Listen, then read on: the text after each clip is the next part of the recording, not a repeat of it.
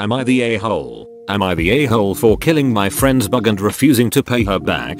My 19M friend 21F has these exotic bugs that she keeps in these containers. She is infatuated with them and looks at them like they are cute critters, while I look at them as disgusting little monsters. Not trying to offend bug lovers, just a personal opinion. Today she for some reason decided she would randomly start putting the bugs on me for a joke. The first time she did it I got startled, but then chuckled and said please don't do that. Later on, she put some sort of millipede on my neck and I slapped it and squeezed it in my hand out of shock.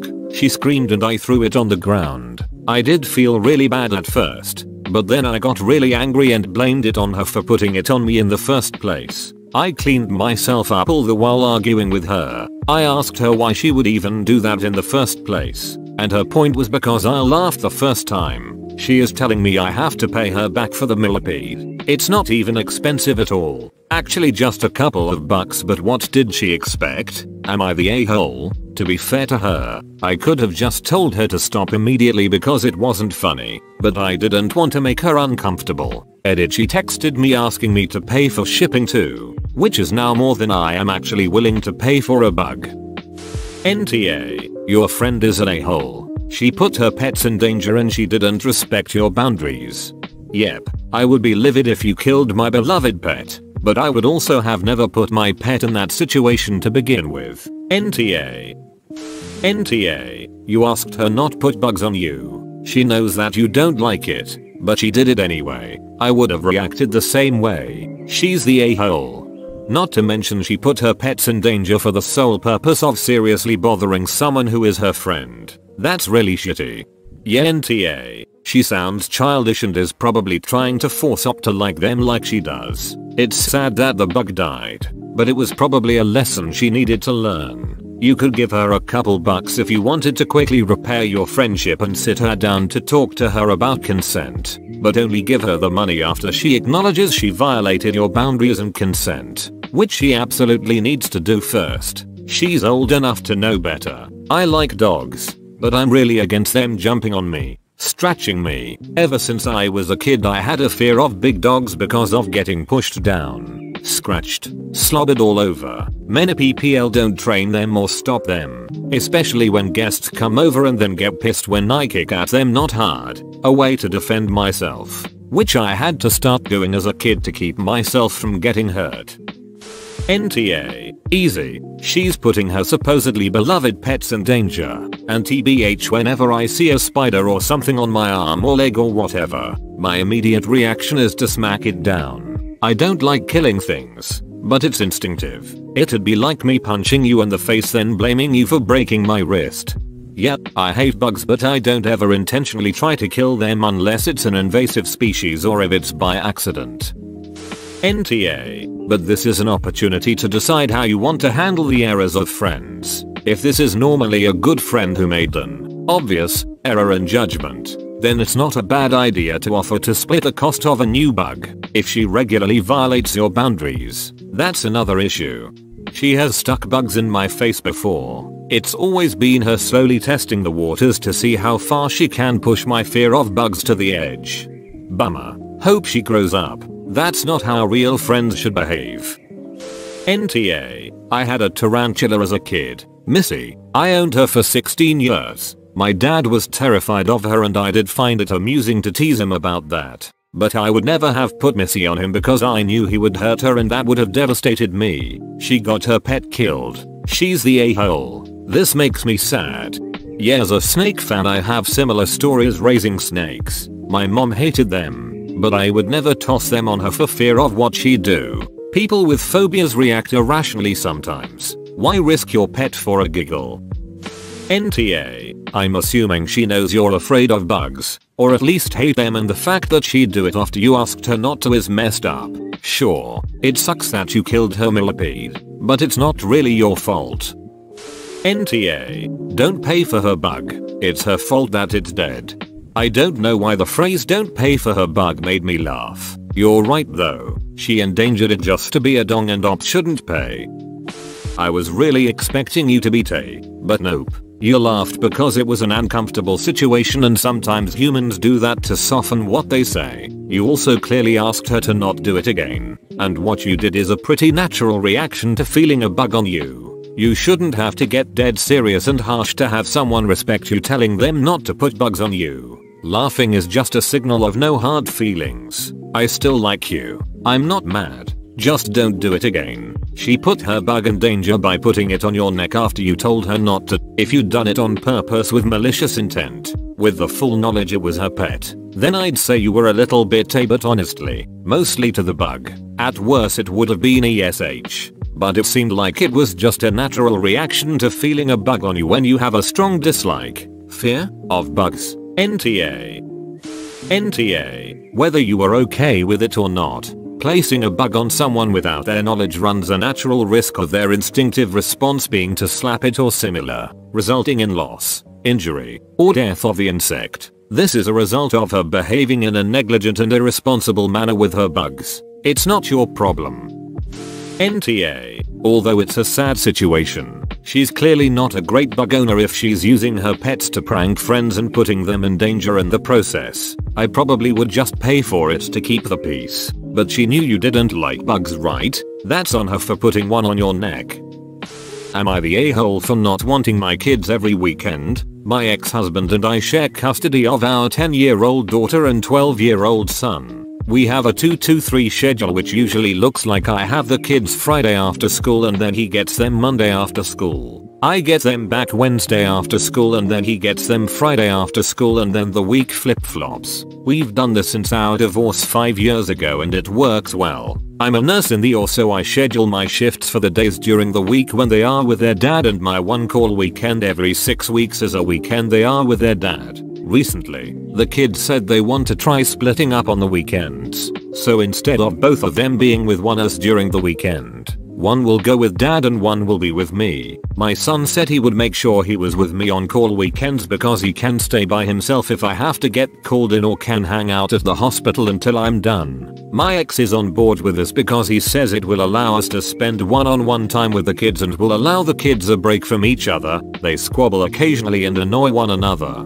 While they have a point, sometimes it is hard to not feel like you are disappointing one by trying to accommodate the other. I do not want to give up my free weekends. It took me a few months to get used to not having my kids all the time after the divorce, but now my weekends without them are filled with activities or travel. My ex agreed if there was a weekend trip I wanted to take, he would be fine having both the kids that weekend, but I honestly don't want to have to take his schedule into consideration when planning my trips. And sometimes they are spontaneous trips. I was talking to my family about this at breakfast this morning and they are all kind of appalled by me not wanting to do this. My sister pointed out that if I was still married, then I wouldn't have all the child-free time I have now, and many mothers don't get a break from their kids like I do. My mom said she can't believe I deny my children quality time with their parents for selfish reasons like not wanting to give up my weekends. My sil seemed to understand where I was coming from, but said that she would still do it and just incorporate the child into whatever I was doing, and pointed out my daughter would love to go on the NYC shopping trip I had planned for December, and my son would happily join me for my Saturday morning spin classes. I considered that, but my sil loves taking her kids everywhere, so I don't know that she is aware of how nice it is to just be an adult without the responsibility of a child wherever you go. They were really making me feel like an a-hole though. Am I the a-hole?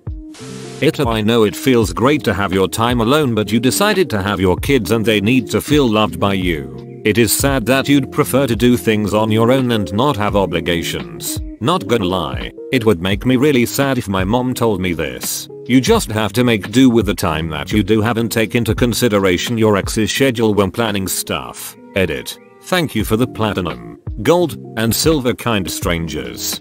I agree with you. And just want to add this, you will regret passing up this time. My kids are older now, 23, 19, 15. Everyone tells you when they're little and you're in the thick of things the years fly by. And I know it doesn't feel like it day to day, but they do fly by. In my case, some days I wish I could magically go back and have just 1 hour with each of them as a toddler. I miss those little people. Your kids are only kids once. You have the rest of your life to be an adult with adult children who are all off doing their own things. Edit. Thank you for the silver. Now go hug your little ones. AITA. You are their mum. You made the choice to have them. Whether or not you are separated from their dad, you still have the responsibility of being a parent. You can't pick or choose when you want to be a parent. You don't stop being a parent on days that you're not on visitation. That's an absurd notion. And even families that aren't split up by divorce will eventually have times where mom or dad do things by themselves. It's ridiculous to think that someone wanting to maintain a rather small amount of me time would be an a-hole for it. When you decided to have kids, you agreed to put them before yourself for at least the next 20 years or so. In the meantime, you got a few years with free weekends, which I'm sure was nice once you got used to it. Lucky you. So be grateful that you had that, and then be grateful that your kids still want to see you every weekend. Listen to your ex-husband, your mom, your sister and your sil. They're all right. AITA. I love my kids. And I love my partner. And my favorite thing in the whole world is spending time with just one of them. Anyone. Doesn't matter which. And you get to do that for a whole weekend. It's a real shame you don't realize how lucky you are. Get this right and you will become so unbelievably close to them. Miss out on it and I don't doubt you will regret it one day. AITA. Your kids clearly feel they are having too much moving and change. They clearly want to spend more quality time with you and your son has even considered your rota. It seems more like as if the kids just want to be away from each other for a while. OP says they squabble a lot and they are only 10 and 12. That kind of thing is common for kids at that age. OP can always just say no, that's not reasonable, but time to time she can't take a kid solo for some weekend. If the kids want it, I am 90% sure the kids will change their minds in a month or two after the new pattern is implemented anyway. So OP can also just follow what the kids are asking for a few months, after which they can just revert back to the normal routine. No a-holes here, Imo. I'm sorry, AITA. I get it. I've got kids and free time without them is awesome. But you don't get to prioritize your free time over theirs. When your kids are 15 plus, you'll have all the free time you want. They won't want to hang out with you. They can be left home alone, etc. But now, when they're still young but old enough to be social with you, you should be including them and enjoying, or at least trying to enjoy, the time you have with them. If you think they can't tell what a burden they are to you, you're mistaken. Please show your children with your actions that they are the most important people in the world to you. AITA. You literally know why this would be good for them. They want this change. And you don't care because much trips. Selfish. No a-holes here for wanting to keep the schedule as is. But you would be if you refused to make some revisions to give the kids one time with each parent or compromise at all, because putting your desires ahead of everyone else's would be selfishness. Like, why not suggest that the kids do 2 weekends apart and then 2 weekends together? MD. DM. MM. DD? Then you would still have 1 free weekend and they would get the time they need. Find a new balance.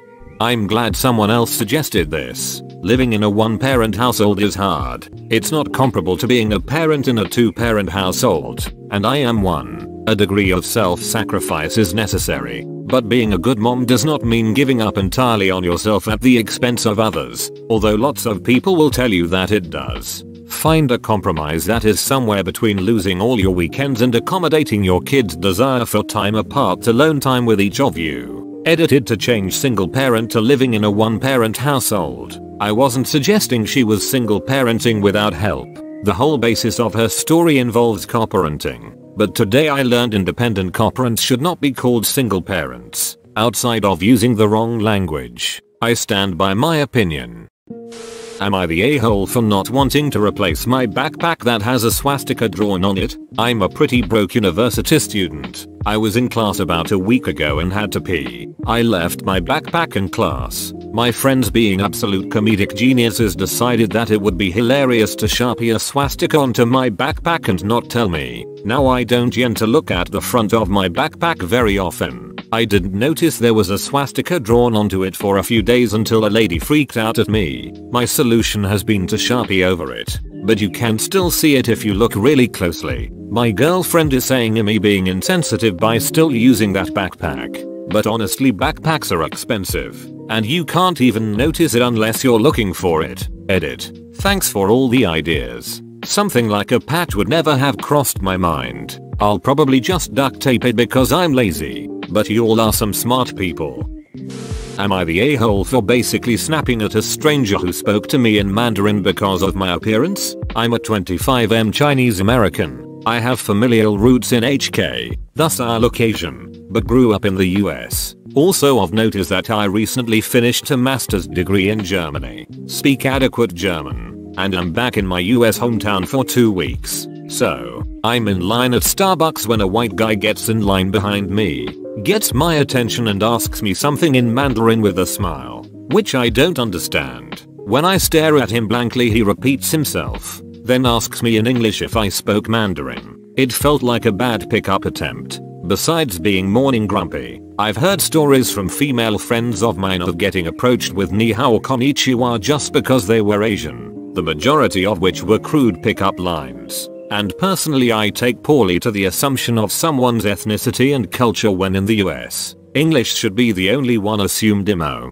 So in that moment I not so politely responded in German: Ich spreche kein Chinesisch. Sprichst du Deutsch? Du wie siehst? I don't speak Chinese. Do you speak German? Because you look white. I'm assuming he didn't understand any of that, but he muttered sorry and I turned back around and ordered my drink, in English. I didn't think much of it until now, and while all I did was mirror his own actions, assume his mother tongue, I'm wondering if this was crossing the line. Thoughts?